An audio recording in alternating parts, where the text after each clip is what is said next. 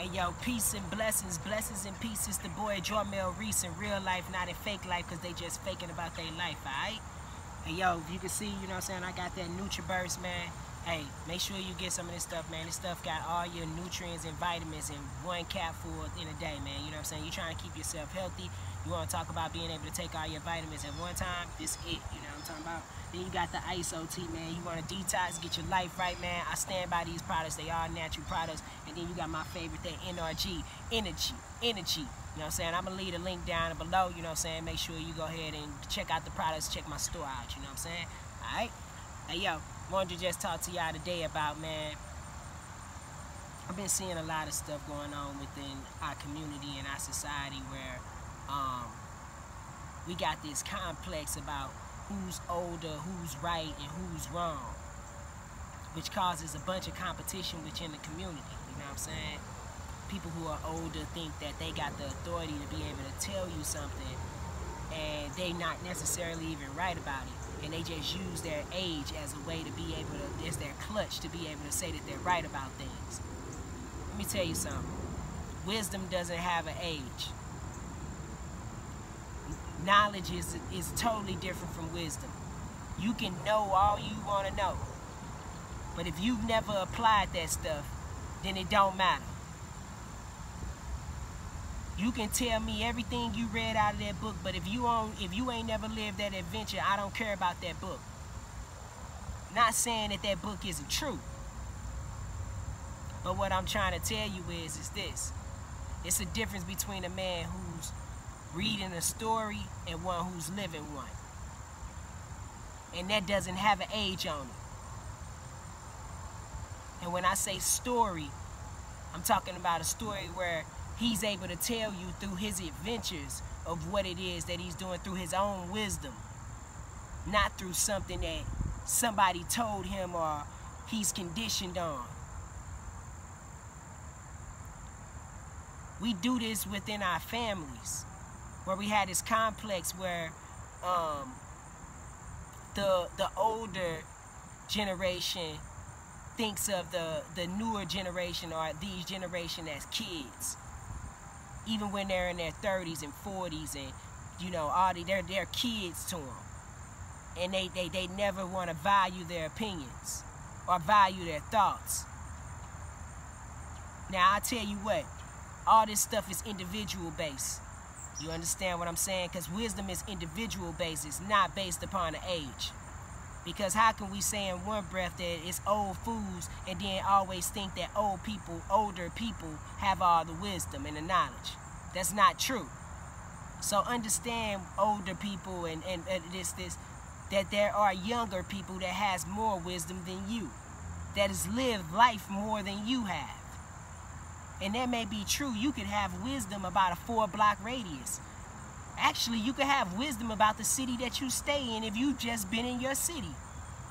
But when it comes to real life stuff that goes on outside of everything, when it's business or it has anything to do with anything else, or life and experience as a soul, you might not have that much of an experience than a person that is who's been here less years than you.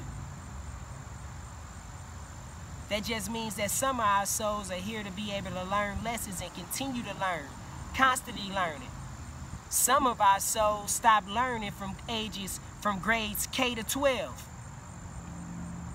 And if we get a job, then we'll learn how to do some training from there. And then we're always in competition to try to be able to get in line. And then what happens, we create competition with our children as well.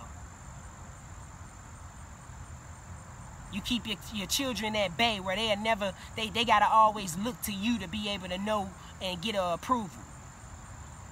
If you're not saying that they can't do it, then it shouldn't be done. No, that's not true. Now, in fact, if you're any type of parent, you should want your children to lead you.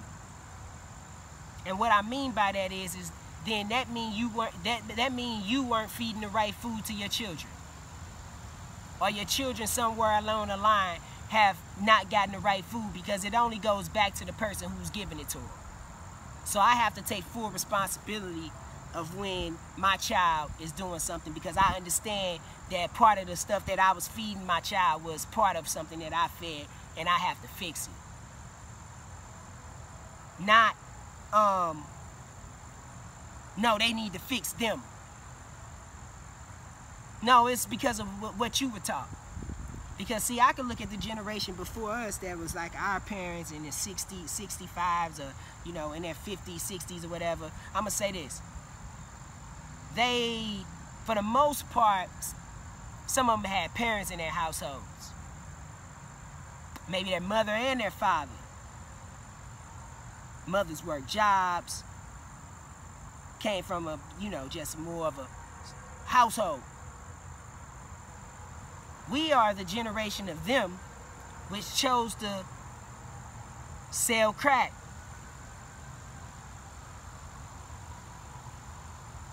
So now you're getting the effects of what you call the crack baby. And in turn, the men were locked up when we were growing up. Didn't grow up. Most of the students that, even when I used to go and talk in schools, most of their parents, most of these kids never had daddies in the household. I was one of those kids. My daddy was locked up too, just like everybody else. So we're the victims of the first generation of seeing our fathers and mothers and stuff be turned out on drugs. And we had to learn how to be parents. And in doing so, there became a disconnection between the parents and the children, because the parents want to say, hey, we should be able to tell you what it is that you should be doing, and this and this and this. And the kids are like, no, you weren't here for me, so I should be able to do this and do this and do this. We should. And there's no solution, because no matter how older they get, they think that they're supposed to dictate to you what it is that you're supposed to be doing because you're their parents. They're your parents, sorry. Well, let me say this.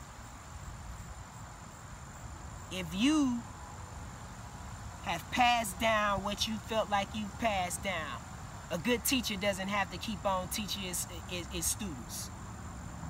They learn for themselves.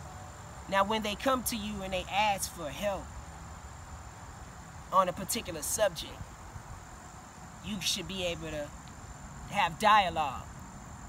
Not try to dictate their moves, their steps, and tell them what it is they should and shouldn't be doing.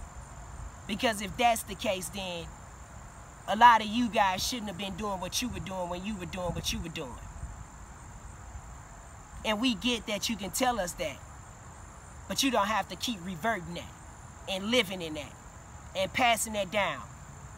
Because what that does is it conditions a mind to believe that it can't do something. You teach it to your kids that it can't do something. And just because it didn't work for you, don't mean that it won't work for them. Just like what you chose to do, that worked for you to be able to be a better you, let them pick and choose what it is that they need to be able to do for their lives. See, wisdom doesn't come in age, it comes in all forms. That's why they say you can learn from a baby. That's why they say you can learn, or you see that and be like, this kid's been here before. Why do we say that? Why do we say that? Because the soul, it's all about the soul, how old the soul is. Just because it's deeper. How do we get to the place of saying that we know that this soul has been here before because of how they act in their old soul, and then we forget when they get older why they are as wise and have as much wisdom as they have? Why do we forget that? Because we don't believe in anything but everything that's outside of us. We don't believe that we are who we are. We've been here before. It's too much competition. It's too much, and these people don't even know that they're in competition all the time. It's steady a fight or flight because they're seeking approval. They're always trying to be able to get approval from something or somewhere or something, and it's these things that we create competition within our families and within our lives. We have to be able to receive wisdom from wherever it comes from. And you should be able to receive wisdom from your children without a problem of thinking that you're not going to listen to them just because they're your kids. Something doesn't work for you, it just doesn't mean it doesn't work. It just didn't work for you. Got my products falling. Stop passing along fear. It's a condition that we need to break out of. We can all live in one accord and not, somebody cannot be right and somebody can just have a different of opinions. We don't have to be. Alright? Hey yo, peace and blessings, blessings and peace. It's the boy Jarmel Reese in real life, not in fake life, because they just faking about their life. Like I said, man, make sure, make sure y'all get y'all some of this NutriBurst or some of this detox tea, man. And hey, energy. I got the new single that'll be coming real soon, man. Y'all make sure y'all stay tuned to the station. It's the boy Jarmel Reese. Peace and blessings, baby.